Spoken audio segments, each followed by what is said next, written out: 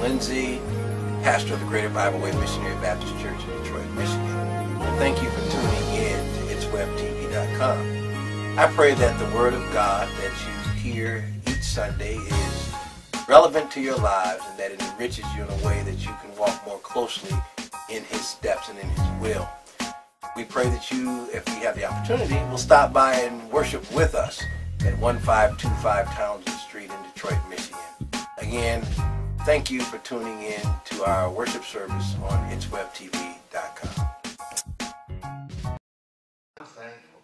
Yes, indeed. And it gives me great pleasure to present to you Reverend Morton and pray for him. Continue to pray for him as he gives us what God wants us to know. Thank you. Thank you. Good morning. Good morning. I tell you what again. I said it weeks ago. I'm going to say it again. I wish my mother was here to hear that. Amen. Because you know, as a son, you know, your parents look at you a little different. You know, as a son, they look at you as a son, which keeps you grounded. You know, because you are God's son. Yeah. And so if you look at it, when your parents look at you as a son, I guess that means you're doing all right. Amen. Well, again, thank you for allowing me to come up here and share God's word with you today. But I'd like to begin with a moment of prayer, if you don't mind. Amen. Dear Heavenly Father, thank you. Thank you for allowing me to share your word. To offer just a piece of what you have given me to give to them, Lord. I ask that you just move me aside. Just move me way out of the way and just pour into me your spirit. Pour into me your wisdom, Lord, so that I can give the word that you have me give today. I ask that you touch the congregation. I ask that you touch them and let them receive what it is you have for them today, Lord. I want to thank you. I want to thank you for this congregation, the choir, and everybody associated with this service, Lord, because without them, Lord, we wouldn't be right here. We would not be here, Lord, because we want to do what you have us do. I ask all of this in your name. Amen. Well, I want to start out by saying, you know, God has a way. I always say God has a sense of humor. But God has a way of taking situations and changing. For weeks, I talked about a message that I wanted to deliver. And the message that I wanted to deliver today was from Ezekiel. And it was going to be light and dark cannot coexist in the same spot. I was all prepared. And then when Thursday rolled around, God said, that's not what I want to have you do. And I said to myself, but I prepared this. And God said, well, I don't care. And so I changed my message. And then when I got into church today, you know, you heard the old expression, God don't make mistakes. You heard, you know, if it's by God, it's true. Well, when the pastor, during Bible study, when the pastor came in, he quoted a scripture. Amen? Then Deacon Palmer came up and he said what his favorite scripture was. Right? Well, guess what my scripture is? Amen. So God does not make mistakes. He knew what he was doing today. But I just got to tell you, the choir was on fire. On fire. And you know, y'all know how I love music. And today, the title of my message is, You Can't Stop This Bum Rush. You can't this bum rush. Now, before I tell you where it came from, I need to tell you, just everybody will know, if they don't know already. I always have a story. So the first story I got to tell you is, growing up as a child, people would always, my last name is Morton. So people would always go, are you related to the Reverend Morton? And I'd go, no. Well, growing up as a kid, you heard it so much. Are you related to Reverend Morton? By then, you're getting offended. No, I'd have told you, no, I'm not related to Reverend Morton. So then as time goes on, somebody said to me, are you a preacher? I said, no, I'm still a teen. I was like, no, I'm not a preacher. Well, you sure act like a preacher. I said, no, I'm not a preacher. Well, my wife and I at our past church started going to a church, and the pastor said, you know what? You have a way of ministering to people without them knowing that you're ministering to them, and I want you to preach the word. I looked back, and I said, who? And they said, you. So, he suckered me, if you will, into preaching the word. And I started going through lay speaking classes. Then I started preaching the word and getting involved in the ministry.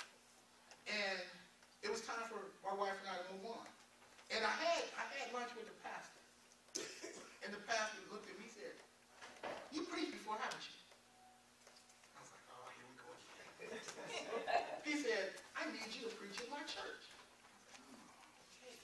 So, saying all that leads me to where we are. You can't stop this bum rush.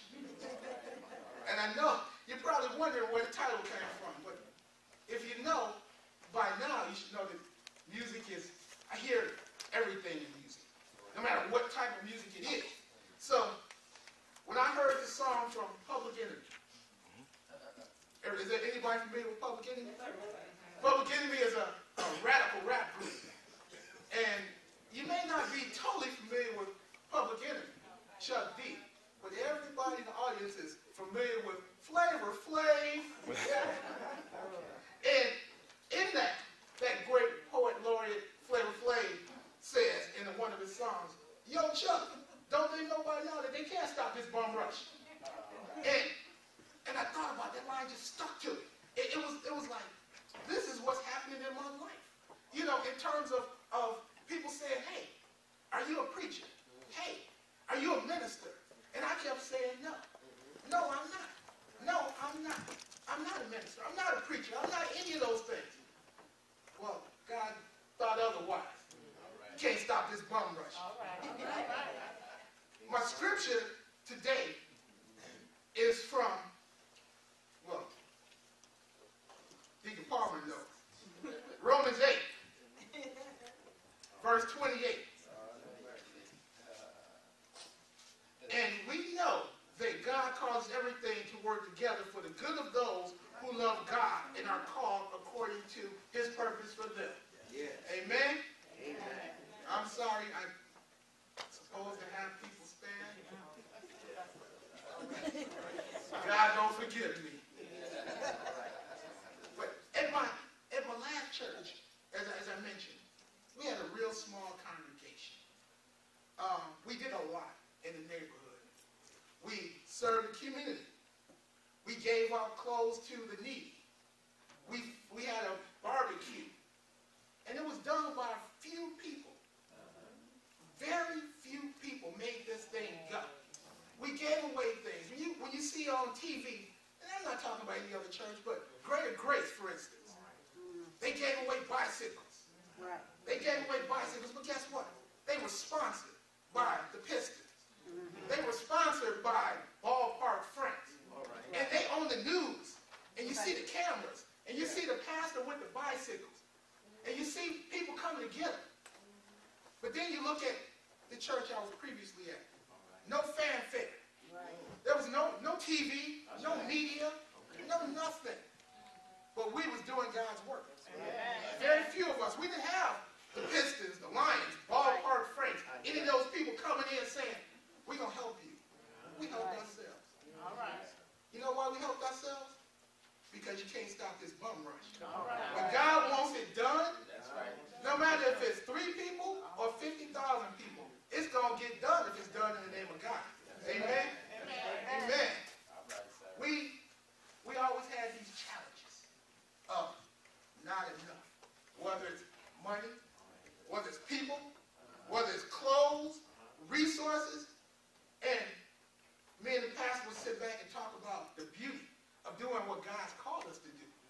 Because see, the thing is you can have all the resources in the world, but if you ain't doing it for God, it's nothing. It's absolutely nothing. You can have very few people, and we would talk about, for instance, the clothing drive. We'd look back, and we'd have 3 bags of clothes 2 days before the event. And we'd pray. And it's just like the fish and the bread story. All right now. It never ran out. We had enough clothes where people stopped coming. We had to take some of the clothes and take it to the Salvation Army. Amen? Amen. And if you're doing God's work, it'll all work out. Yeah. And I would always tell the pastor, I said, man, you know what?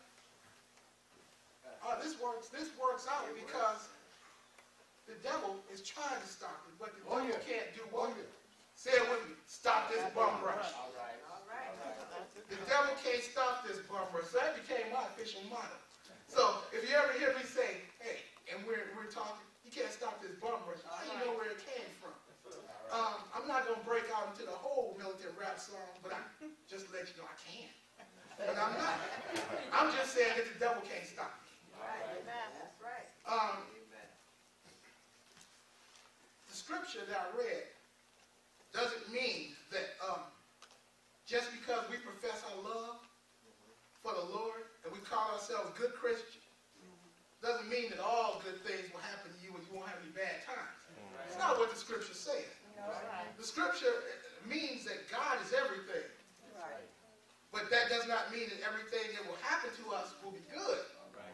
Evil's here, and Satan is working hard. But I want everybody to remember that God is able to turn every single circumstance around for good. May not be right now, but it's going to be in his time. Amen? As I stated, the devil's always working, especially in here. All right. You know, because this is what I want you to understand. That people that ain't in here, the devil already got them.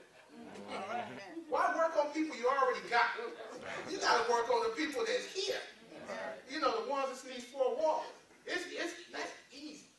But you get people in here and let the devil creep in and bring in and doubt and all those other things. Now we really got something. Now the devil really working.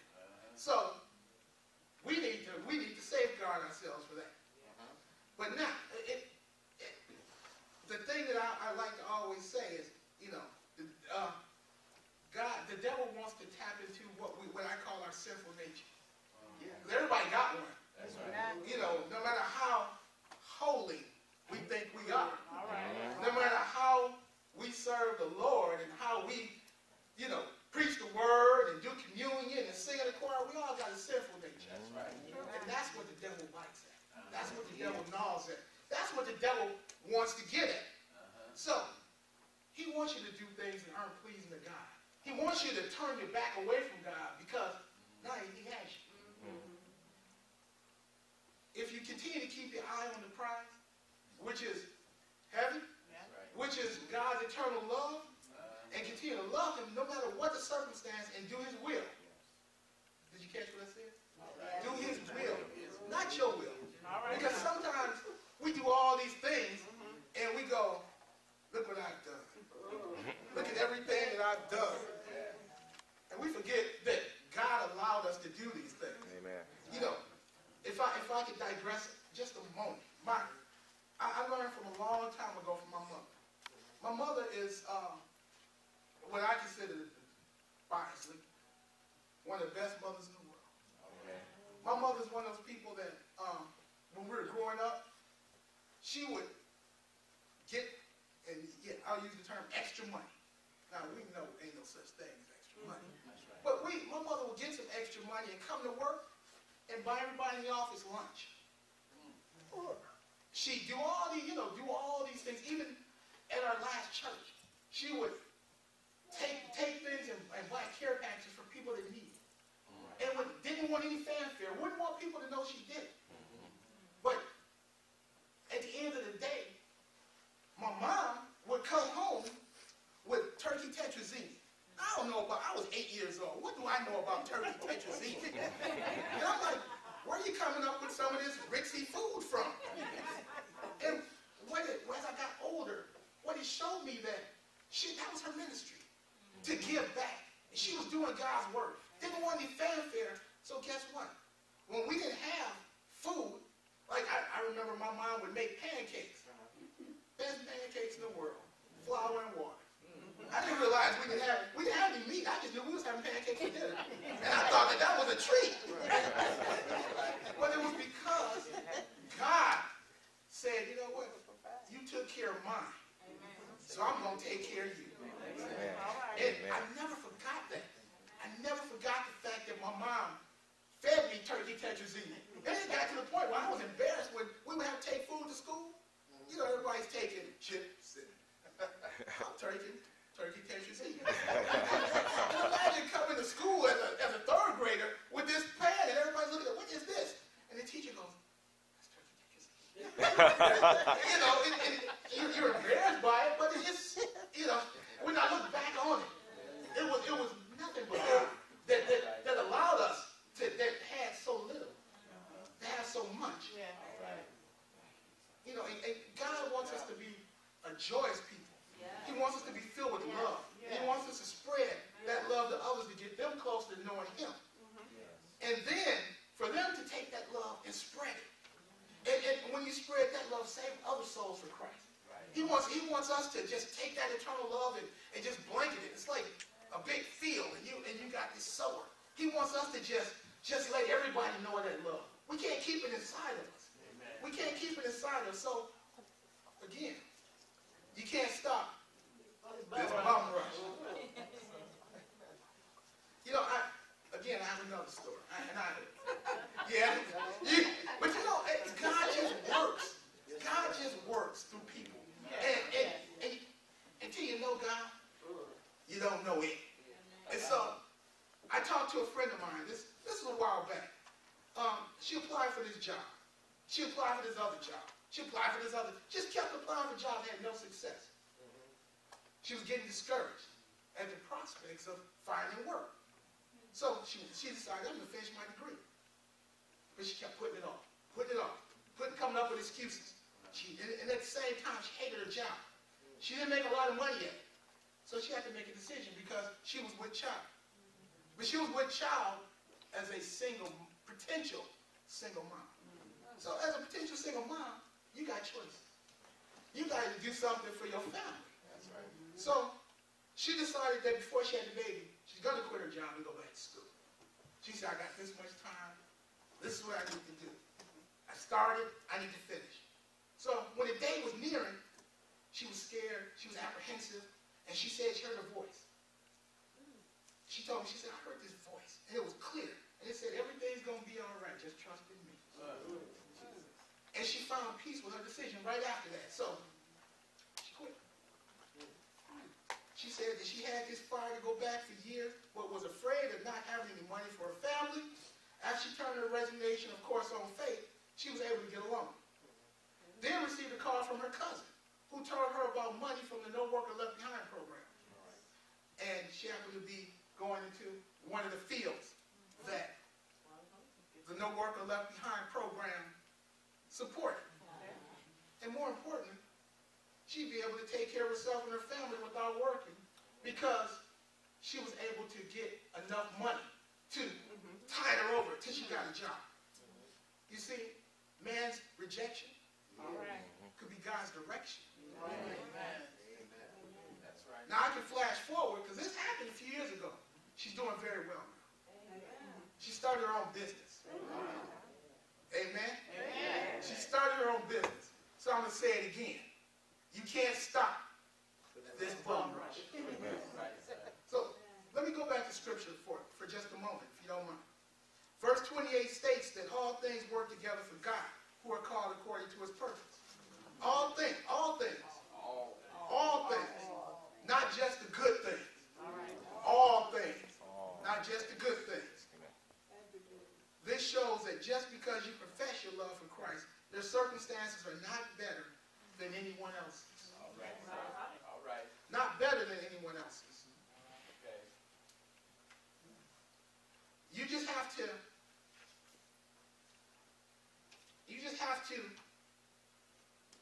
hang in there.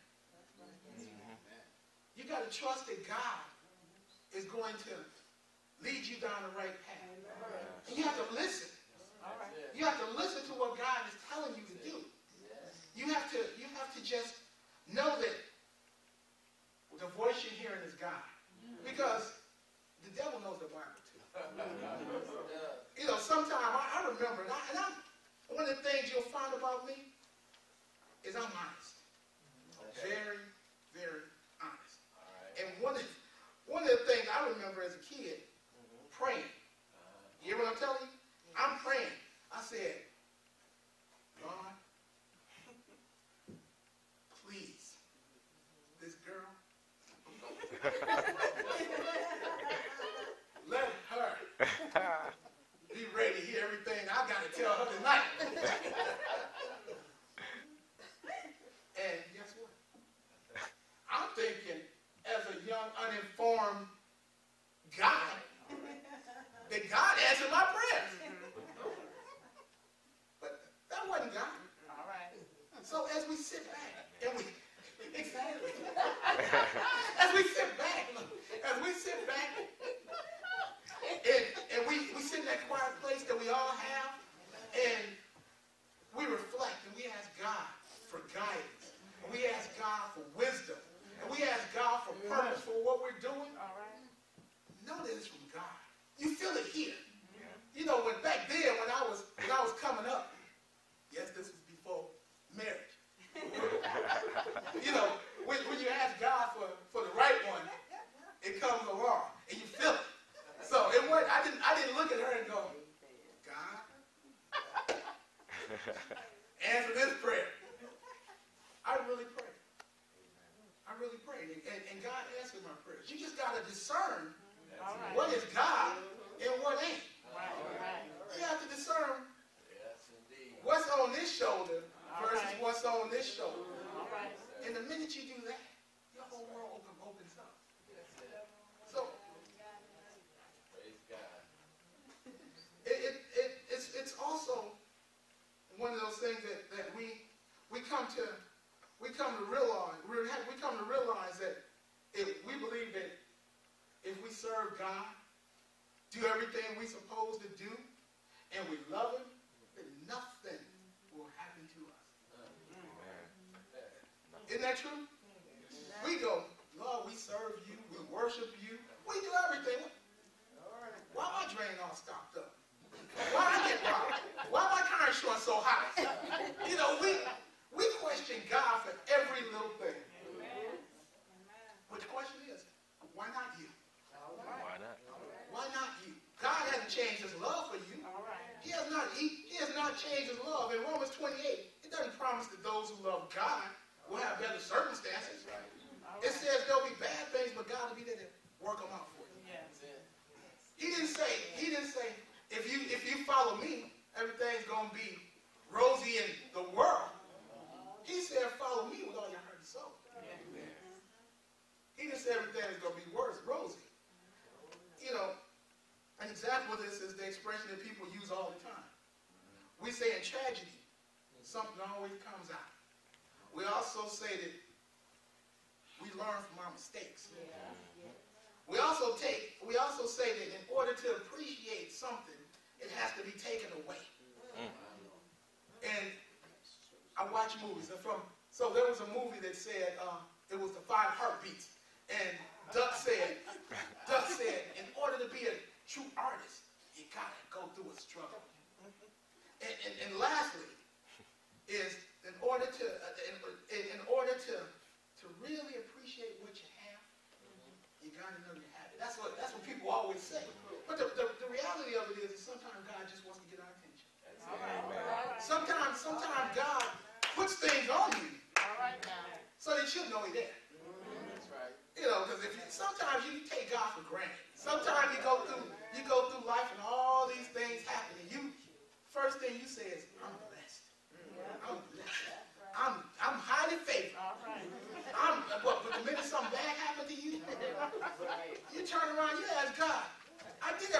told me to do. What is this? You know, you chastising God like he's not your father. You know, you're sitting up there going, God, you saw me. You saw what I did. And so guess what happens? What happens is it becomes less about God and more about you. Because you stop and go, you saw what I did. You heard what I said. You heard me preach today. Why did I get a flat tire on the way home? I threw your word out. I put it out there. Why I got a flat? You got to put your trust in the Lord. And again, a million stories. I could be here for 4 years telling the story. My wife will tell you, my son will tell you. One time we were driving home from picking him up from school. And I'm in the car. And here's some black ice coming around that curve at 75 in the lodge. Car spun, rush hour traffic, 5:35. Never forget it. Car spun 3 times. But before it spun, it was going to a wall. Something, and we all know what it is. Pull the car away from the wall. Spun the car 3 times in rush hour. Hit a wall, straightened up the car, and got off the freeway. And I got off the freeway because I said, oh, Lord, what kind of damage do I have? And I said, how am I going to tell that woman I had an accident with the key in the car and messed the car up with $1,000 deductible? And I was like, how am I going to go home? And I get out the car. I go, whoa, no damage. All right, that's exactly what I said. Thank you, Jesus. And I said, thank you, Jesus, that we were safe. But I also said, thank you, Jesus, that I didn't have to explain to her. And so, what ended up happening was the next day, we were thinking about selling. Somebody came to take a look at the car, and there was no damage, and they tooled around in it, and everything was cool. The next day, I get out and I had a flat tire. I had a flat tire on it because I found out some of the rim was pulled away from the accident. And I put air in it, and went in the house. Came back out, tire was flat. And I said, okay, what I'll do is fill up my air tank, and I'll drive to the gas station, put air in the tire.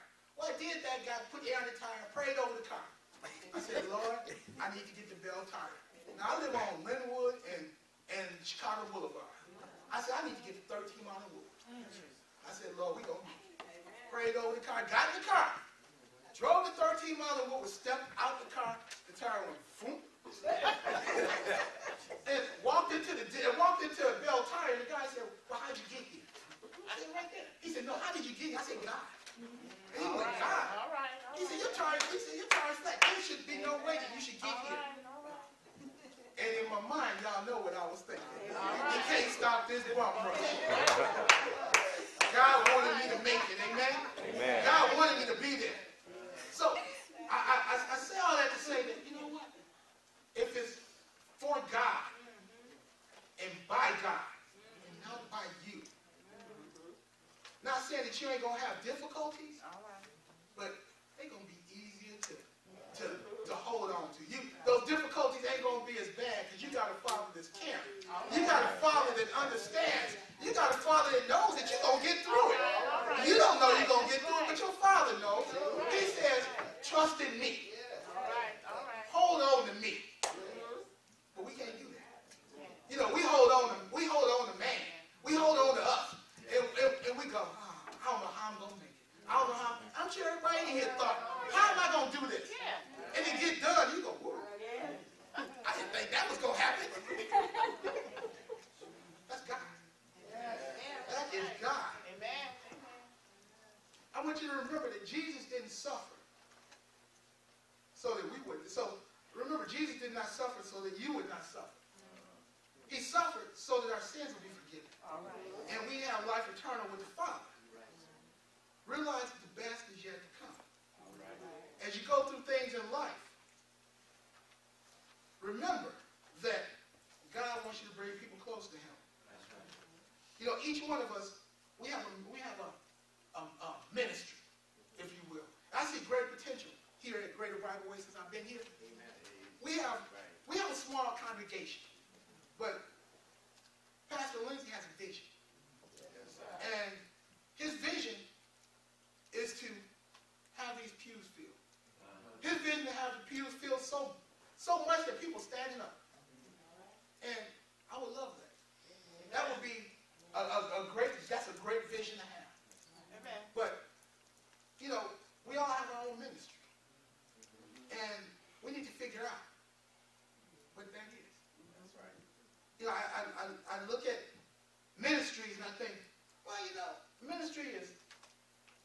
word is going door to door.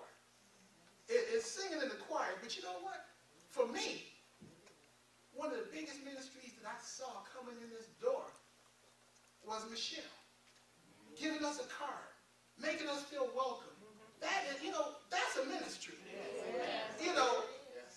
Not everybody's going to be up here preaching. But having somebody come through that door and feel loved, feel welcome. Everybody here made us feel welcome.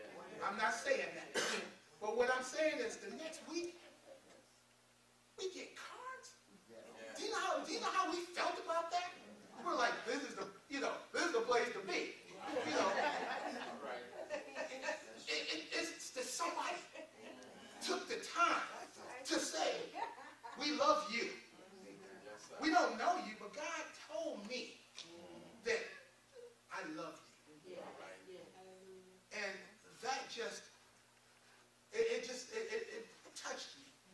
And your ministry could be the choir, because I was watching you work it out. I was glad I was up here, because you was working it out. And the choir responded. They was on fire. You was throwing your hands out. They was harder and harder. And the ones over here, they was getting higher and higher. And you were on the organ, and you had your groove going, and you came to the piano. I was like, they are working it out. But they didn't work it out. God worked it out. Because she could have got up there and said, y'all follow me. I'm about to work y'all out. By the time y'all get done, your hair going to be sweaty and nappy. But you said, we in this for God. We ain't doing this we doing this for God. And y'all showed out. Amen. Y'all showed out. So, in conclusion, I want you to look at 1 Corinthians 7:17.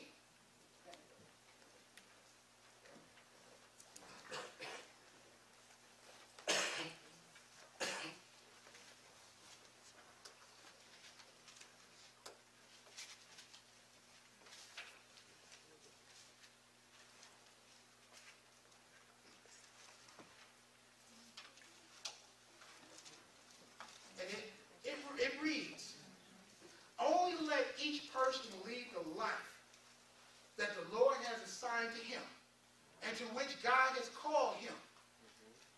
If you're working for God, truly working for God, saving souls for Christ, working your ministry and building a close relationship to him, no matter what the obstacle, he will make a way.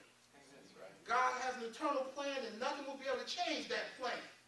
God is busy working in all of us. We are a continued work in progress. Remember that what God wants, God is going to give. Now everybody, let's say it together. You cannot stop this